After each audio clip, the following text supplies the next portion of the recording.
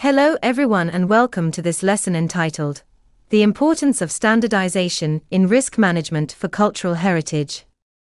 In this lesson, we will try to identify the major benefits that greater standardization of procedures in the field of risk management could bring to the protection of cultural heritage from the risks that threaten it.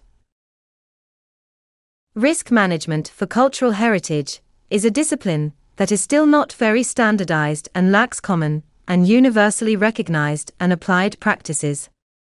It is, therefore, necessary to design tools that can somehow help and support professionals in the cultural sector to find the best practices to safeguard their collection from the risks emerging from climate change. Furthermore, in the sector, there is a lack of tools which, by exploiting the potential of digital, can simplify some procedures and automate some mechanisms. For this reason, the SOS Heritage Consortium has been working in recent months to create a digital tool that can serve this purpose. Preserving cultural heritage is not only a matter of sentiment and identity, it is a responsibility that transcends generations. However, the challenge is posed by natural disasters, human activities, and other risks demand a systematic and unified approach to safeguard our shared legacy. This is where the standardization of practices related to risk management for cultural heritage becomes crucial.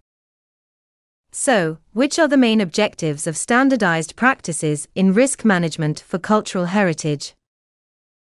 Consistency and reliability. Standardized practices establish a uniform framework for risk management, ensuring that heritage sites and artifacts are protected consistently across different regions and countries. By adhering to recognized standards, experts can rely on proven methodologies, leading to more effective and reliable preservation efforts. Enhanced collaboration. Standardization fosters collaboration among diverse stakeholders involved in cultural heritage preservation, including archaeologists, conservators, government agencies, and local communities.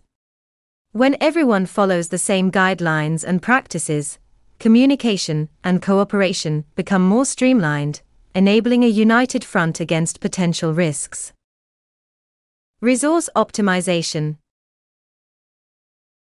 With standardized risk management practices, resources such as funding, personnel, and technological tools can be utilized more efficiently.